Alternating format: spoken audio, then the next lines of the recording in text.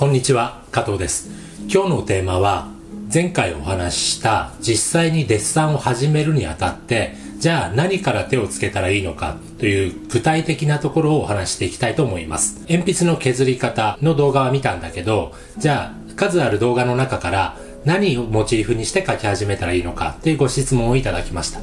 そこで今日はこれまでに上げてきた実技の解説動画の中から本当に初心者の方がモチーフとしてテーマとしてこの順番でやっていったらいいんじゃないかっていうあたりを話していこうと思います。最初の課題は立方体です。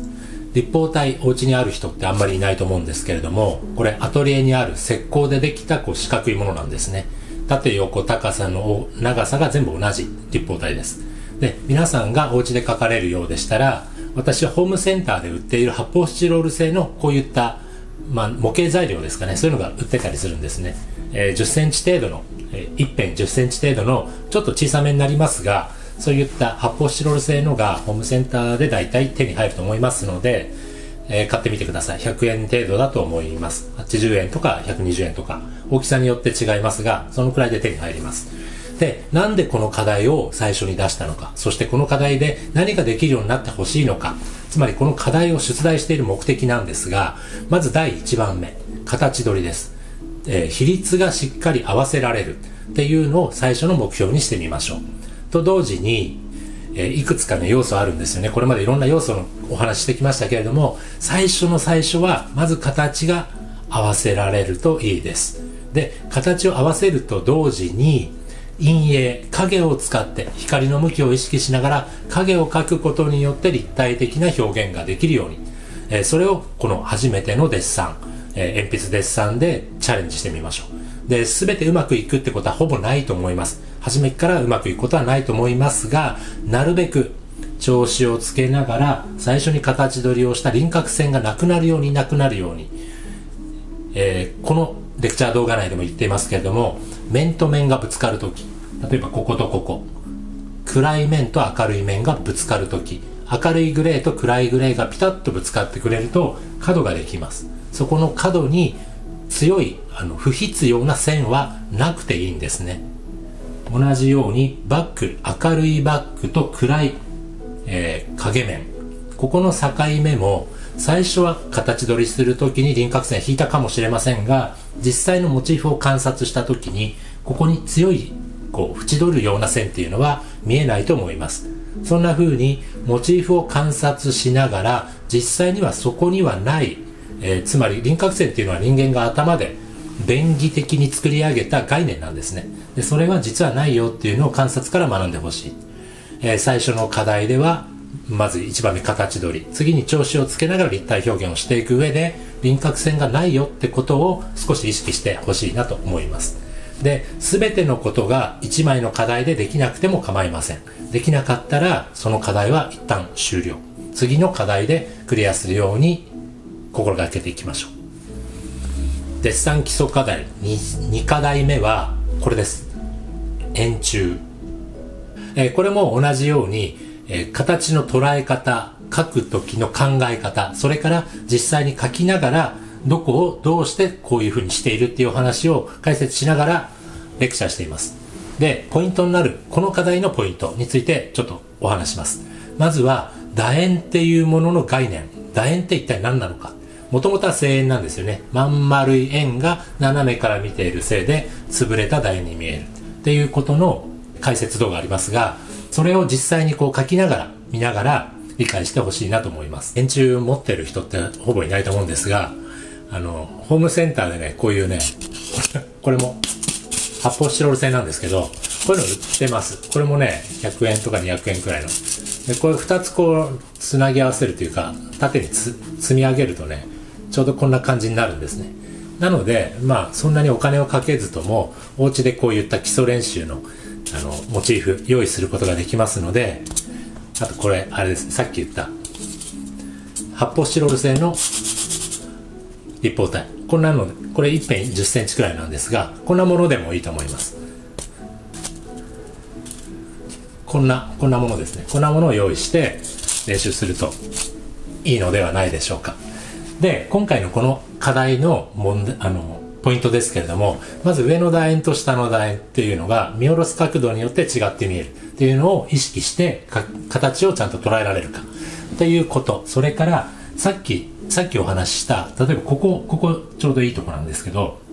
バックの方が少し暗くて円柱の右側面、こっちの方が明るいので、ここに線は引いてないですけれども、明るい色と暗い色がピタッとぶつかって、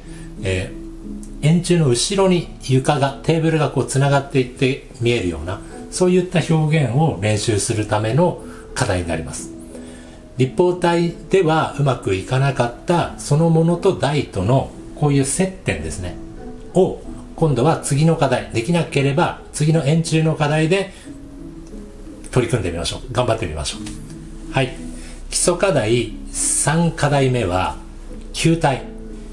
体の練習をお勧めします。これも同じく、これ発泡スチロール製なんですけれども、こういったのがホームセンターで売ってます。はい。で、この球体を白いテーブルもしくは白い布を引いた上にポコって置いてですね、それで光を斜め上から当てて描いてみてください。で、この球体がある程度描けるようになる頃には、輪郭線と言われる強い縁取りの線もそろそろなくなっている頃かなと思います。あと、なかなかね、この丸みというか、実際の球体、見せかけのこの、なんて言うんでしょう。円にはなるんだけれども、この球体の奥行き感、手前から奥までの距離感みたいなのがなかなか出ないかもしれませんが、そういった時に、白から黒までの色の幅、調子、トーンの幅をもうちょっと増やしてみるといいと思います。より暗い色からより明るい色。ただ、紙の白さ以上に明るくはできないので、その紙の白さからどこまで暗い色を使えるかっていう暗い色を意識しながら、例えばこの例で言うと、この辺りとかこの辺りに使われている暗い調子ですね。が、皆さんね、白いものを描こうとするとどうしてもね、明るくなっちゃうことが多いです。白いものを描くときにどこまで暗い色が使えるのかっていうのを一つテーマにして、球体という課題に取り組んでみてください。で、ここまでご説明した立方体、円柱、そして球体というのが、私が考えるその基礎デッサンのこういった幾何形態、抽象的な形なんですが、これを使った基礎勉強に最適だと思います。他に、例えば円錐とか三角錐とか、そういった斜めに尖ったような形だったり、基礎練習用の幾何形態っていうのは教材としてはいろんな形があるんですね。相関体って言われる2つの形態が突き刺さったようなものとか、いろんなのあるんですが、そういった複雑な形のものが描けなくても、今言った3つがマスターできれば応用が効きます。なので、あんまりあれもこれもって欲張らなくていいですから、身近にあるホームセンターでこういう発泡スチロール製のものを手に入れて、まずはちょっとね、白と黒の鉛筆と紙だけを使った練習取り組んでみてください。で、ここから先はいろんなお家にあるもの、例えば野菜とか果物とか、あとは自分の手だったり身近なものを題材としてその後の練習進めていけばいいと思うんですけれども、特に順番というのは定めていません。自分が得意な、書きやすい、そしてとっつきやすいものから進めていけばいいと思います。今日の動画は、じゃあ一体具体的には何から始めたらいいのかっていう課題の順番についてお話をしました。どうしていいかわからないっていう方ね、昨日の動画では何から書くっていうこのものについてお話してなかったので、参考になったら幸いです。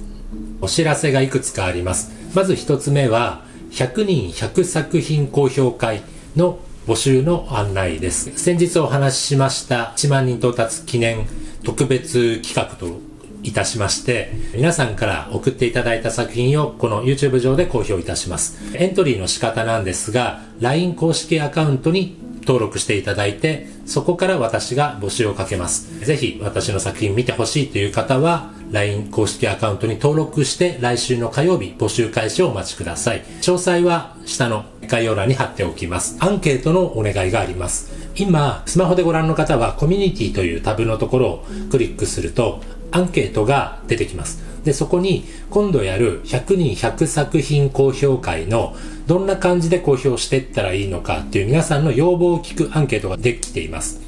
辛口、中辛、甘口みたいな感じで、厳しさ度ですね。厳しめの公表がいいのか、いっぱい褒めてほしいっていう度合いがいいのかっていうあたりをアンケート形式にしてありますので、ぜひ私が公表してもらうんであれば、こんな感じがいいなっていう要望を聞かせてください。それを踏まえて、どんな感じで進めていくかを決めていきたいと思いますので、声をお聞かせください。今日の動画は以上になります。この動画が役に立ったと思われた方は、チャンネル登録、いいねボタンを押してもらえると嬉しいです。それではまた次の動画でお会いしましょう。さよなら。